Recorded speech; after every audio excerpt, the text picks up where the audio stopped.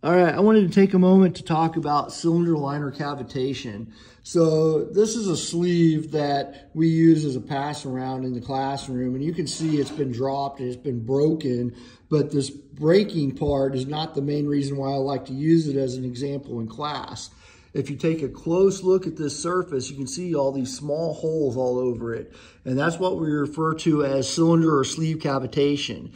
So the reason for this video is what I'm going to probably title it is why it is important to condition and check the condition of your coolant, right? What happens is as this sleeve has the piston going up and down in it, it's getting hot, it's expanding and contracting, and when it does, it's causing air pockets to form between it and the coolant that's next to it, carrying heat away. And every time that pocket forms and then it's exposed to pressure, it collapses against this surface, and that's where you see all of this damage. We're not really ever truly going to be able to do a whole lot with the bubbles forming and collapsing, but what we can do is that we can put additives in our coolant that will help protect these surfaces.